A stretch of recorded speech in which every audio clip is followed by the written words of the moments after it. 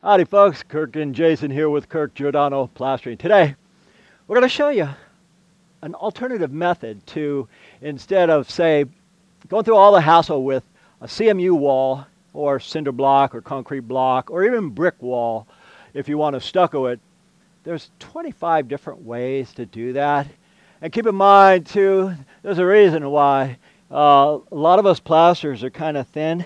You take my skinny arse and you bend down a lot, guys, you can just rip your pants. So you better be on the ball and slim if you're going to be doing this for a living. Today, we're going to do something different. We're going to stucco a wall, and the camera may show what's in back of this 3.8 high rib lath. We've got 4x4 sunk in the ground, and then cross members. And why are we doing it with this? Because this fella is a friend of mine, and he says, well, Kirk, what I'm going to do is I'm going to dig down 2 feet. I'm going to set CMU blocks, cinder block, concrete blocks, all mean the same thing. We're going to set it here. We're going to rebar it. We're going to fill it with concrete. And I thought, why? And he says, well, we want a structurally strong wall. And I said, why? I mean, it sounds to me like you're trying to build a Vatican wall. I mean, why not go 40 feet high like a telephone pole like theirs? Anyway, he says, well, you got a better way to do it? I said, I got 50 ways to do it if you want to save some time and money and effort. He says, what would you recommend? I said, well, stick some 4x4s in it, pressure treated, go down 2 feet, and I'll do it for you for nothing, man. You're my buddy. So that's what we're doing. What I found myself, this is the second take because I was whispering, and Jay says, Dad, why are you whispering? We got 8 hives over here. They're beehives. And we were here earlier, and they got steered up. And he says, dude, they're swarming. You got to leave. And I said, man, once we got mud going, we can't leave. I can't throw away a whole wheelbarrow or a whole mixer full of mud. So we're trying to be cautious and not piss these bees off. Anyway, I have my guy, he's going to come here and load these boards up gently. And what we're going to do is, we're going to go ahead and skim these walls. At first, we're going to match the color of the block. And he says, well, we can't do that. We're going to do something else. I said, I'll tell you what, once we skim coat this, we could put lines in it to match the block. Or we could match pyramid blocks, like put 3 lines and then come vertically every other line and make it look like pyramids. And finally he said, Kirk, what we want to do is we want to paint a mural on it. And I said, okay, if you want to do that, what we'll do is we'll skim it, we'll float it, hard rubber float, then we'll steel trowel it. Now generally, guys, as a rule, if you steel trowel plaster, you're going to get some hairline cracking. But on this, just like cinder block, brick, it's unlikely to get hairline cracking. And even if it cracks, that's not a big deal. I tell most folks, even if it cracks, all you have to do is put a little caulking in it or buy a quality paint like Sherwin-Williams. It'll flood the cracks. Cracking is not a big deal, guys. It is a simple, minor thing to repair with good quality paints. Okay, guys, I'll show you something else too. You can save a lot of money, by the way, to do it this way. But the idea is to press just right. And when I say press just right, notice there's not a lot dropping. And this is good mud. It's perfect mud for this. Again, notice there's not a whole lot of mud dropping. So I'm not wasting a lot. Why? Because I know how to mix. Well, Jason, we got a good mix here. Here's, if you don't know what you're doing, you'll do this. And you see a lot of that mud dropping.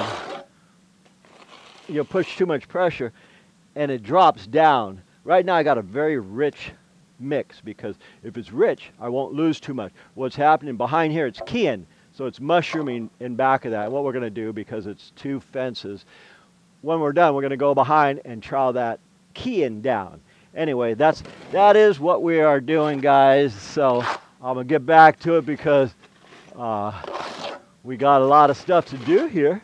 And we're trying not to piss off them bees. And again, keep in mind, this is just an alternative way.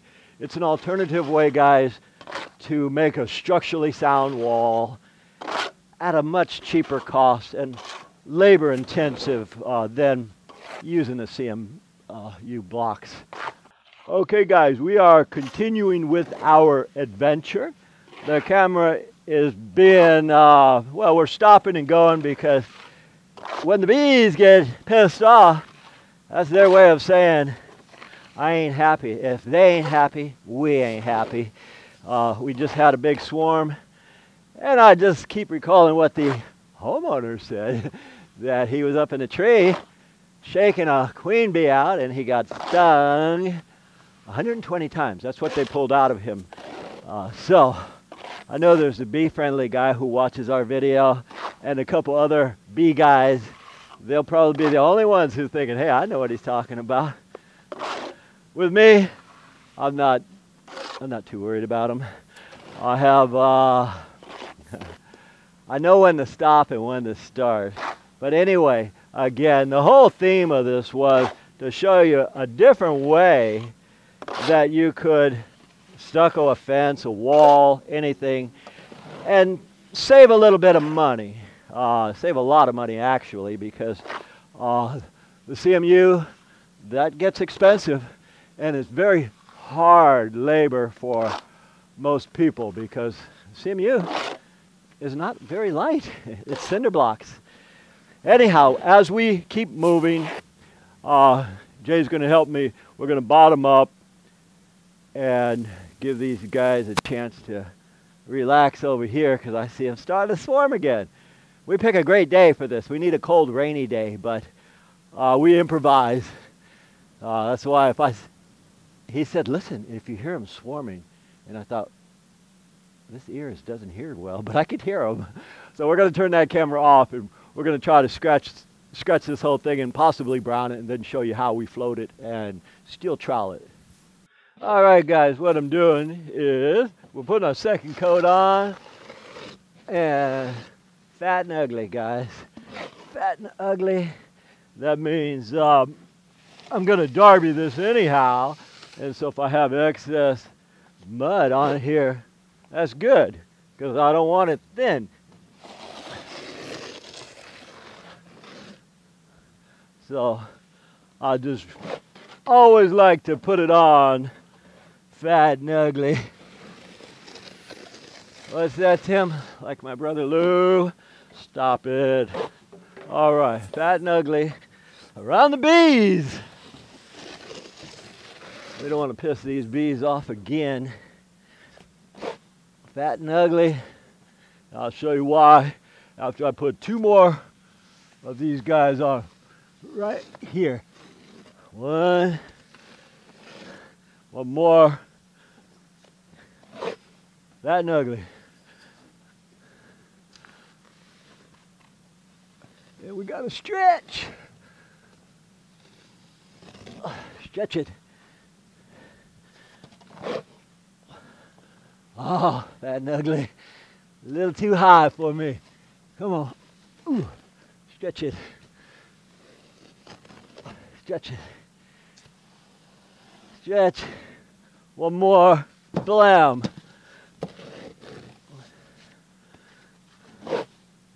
I'm going to move this part with the derby. I'm just putting this excess mud where I could use it. All right. Derby time. We always wet the derby, wet enough. Okay, we're going to take this mud here and move it around. You got to stretch for that top. On my tiptoes, stretch for it. On my tiptoes. Okay, now we just straighten this middle section out. That gives you a pretty full wall. By the time this is set, you got a lot of strength going on here.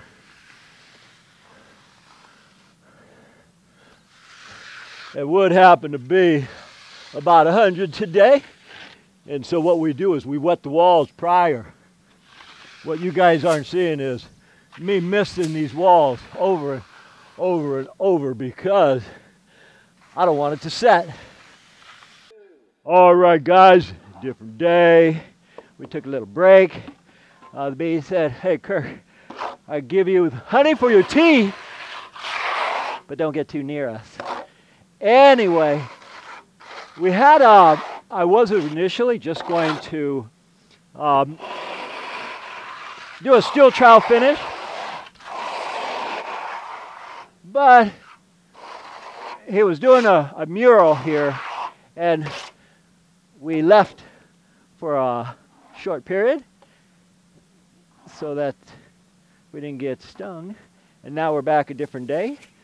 And since I had a few joints in here, Stucco waits for no man, and it doesn't wait for bees either. So when we left a few holidays here and there, nothing we can't handle. So what we're doing now is I'm just putting another finish on top of this finish, because what we want to do is give it a somewhat smooth finish. I wanted to do the steel trowel finish for the mural.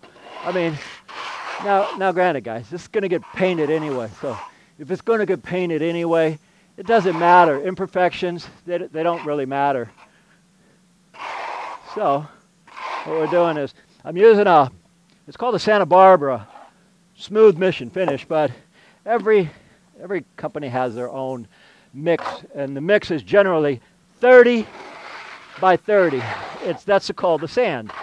It's the finest sand you can get with stucco. And be aware too, guys,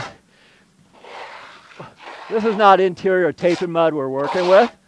Interior tape and mud doesn't have any sand in it, so you can get tight, and you can go almost like glass if you're good enough. But here we're not worried about making it too glass-like, and you could only trowel down sand so much, guys, because there's aggregate in it. Anybody says, "Oh, I can," right here, this is smooth enough for a mural. If I want to go another coat, I can make it even a lot more smoother, but it's not necessary.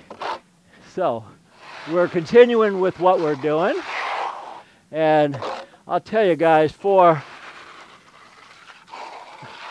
just troweling it on and troweling it off, like I'll go up and then I'll come back down on my joint like that. See that? It's pretty simple. I know a lot of folks, they watch what we do and they say, "Oh gee, you're not a real plasterer because you're using the wrong trowel." I'll tell you guys, any trowel that floats your boat, use it. It doesn't matter if it's a tiny trowel, big trowel, a pull trowel. If it makes you happy, use it. It's usually when guys say that, I'll say, "Man, what kind of comment is that? That's like plaster envy." I'll use the trowel I want to use. Anyhow, you see where we're going with this. You go up and come on down. And if you got a holiday, you just go right over it. Holiday is just a term for painting. If you miss a spot, they call it a holiday. You see that?